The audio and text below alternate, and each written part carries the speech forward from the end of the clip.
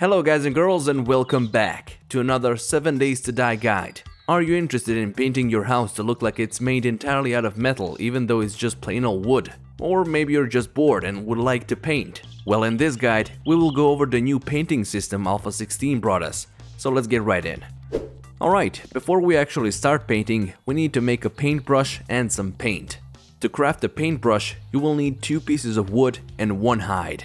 Keep in mind that quality of the brush depends on the toolsmithing perk.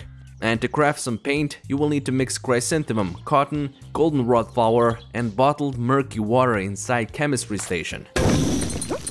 1 batch gives you 50 paint. When you have the paintbrush equipped, holding reload button will open up paint menu, and from there you have few options to choose.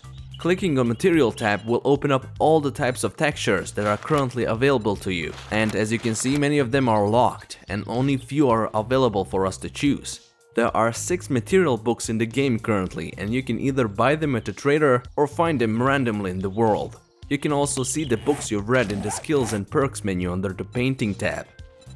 Now, when you select the texture you want to use, it shows how many pieces of paint it costs to use it. That same texture appears around the paintbrush in your hotbar, indicating you have it selected. Paintbrush option in the menu allows you to paint only one side of the block you are currently aiming at with the right click, and delete with left click.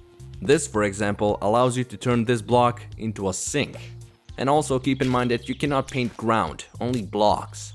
Paint roller option in the menu allows you to paint more block sides at the same time, but it's not precise as the paintbrush, because it can paint the other sides, as well as the side behind the block you're aiming at.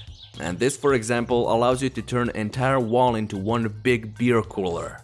Aiming at specific block side and picking texture picker copies that same texture for you to use on other blocks.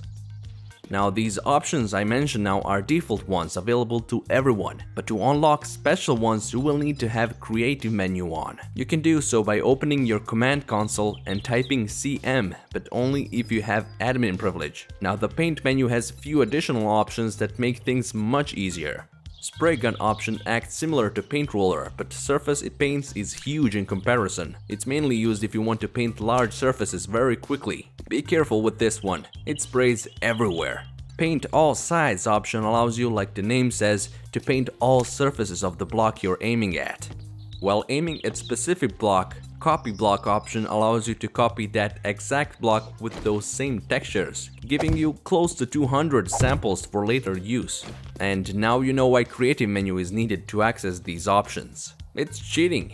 Last option on our list is replace paint. When picked, message pops up saying the next painted texture will be replaced in the current prefab or selection. This means that you can replace every particular texture within the desired prefabricated building. For example, I don't like the wall textures of this house. Picking this option will allow me to change every wall with this texture with the ones I choose, making the whole process much faster. Possibilities are endless. Too bad I'm bad painter. Like if you relate. That is all for this guide, guys. I hope you found it informative. Consider subscribing for more guides like this, and as always, I'll see you in the next video. Peace out.